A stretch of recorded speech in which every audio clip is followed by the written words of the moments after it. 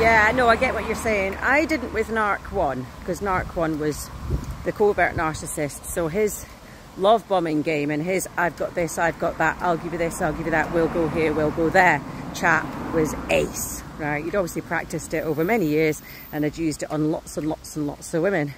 So there was nothing about him I would have changed.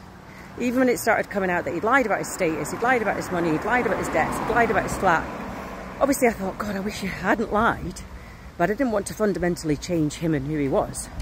I was genuinely, blissfully in love, and I wasn't even trauma bonded. I don't know if I ever got trauma bonded to him. I think I just had codependency.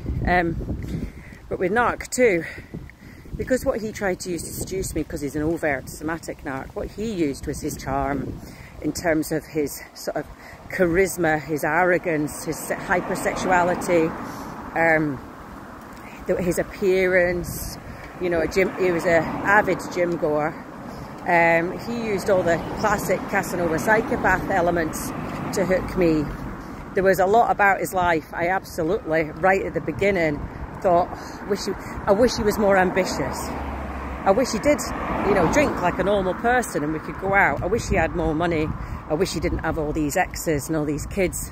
I wish he didn't, you know, and all that sort of stuff. There was a lot about him. You know, I wish he was cleaner and tidier, you know, before the discards and the trauma bond.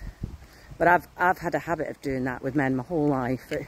I always go for who's really beneath me and who's got very little to offer me. And I tend to go in with a huge amount to offer. But that's how I was brought up. That was my parents' dynamic, how they met, who my mum was when she met my dad. She went in with the money and the status and the ideas and the ambition and the brains and the drive, and my dad just went along for the ride. But my mum absolutely adored my dad initially in terms of his charisma and his charm and his wit, and he was funny and he was sexy and he was good looking. And you do tend to, well, you repeat the patterns of the people that created you and taught you what is normal and what you never realise it's not normal until a lot later, when it's too late.